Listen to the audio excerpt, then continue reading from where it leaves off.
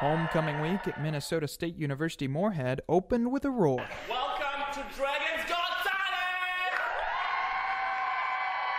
The first annual Dragons Got Talent show rallied students from on and off campus to watch and get into the school spirit. From international students to whole dorm rooms, dragons of all types came to the show to support their school and the brave performers who took the stage. Student Rahil Pereira arrived early for the event. I am super pumped for this year's talent show. I think there are a great set of artists going to perform tonight. Working with the Homecoming Committee, the student-run Dragon Entertainment Group put on the show and supplied the stage for courageous students to show off their skills. Host Emily Tiefenthaler was excited to see all the performers. We have different singers, we have dancers, we have a magician.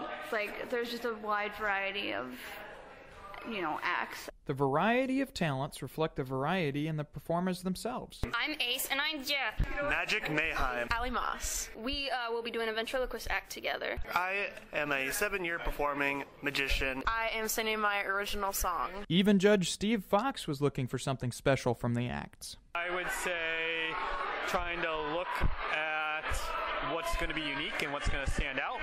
Dragon Entertainment Group had advertised the event and auditions for weeks, allowing plenty of time for competition to build. Assistant Morgan Kraft anticipated the event's intensity. Top 3 get prizes, and there are 12 acts, so it'll be very competitive.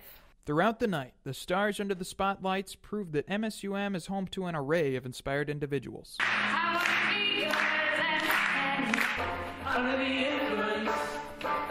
It's gotta be perfect, not one flaw. It's pretty funny.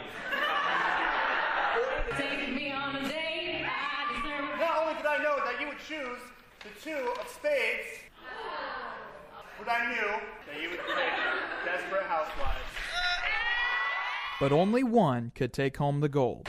And your winner, Magic.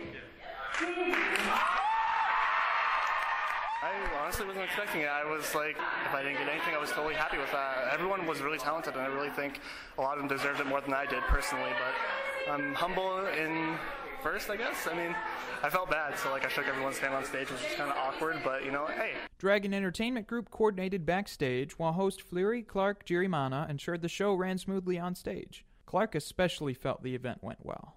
The event was very successful. We had a good turnout. We had so many people showing up, and everybody seemed to have a really good time.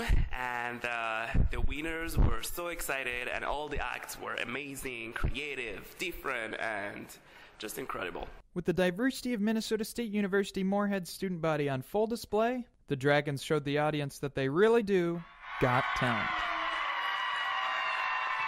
For Dragon Radio, I'm Peter Van Batavia.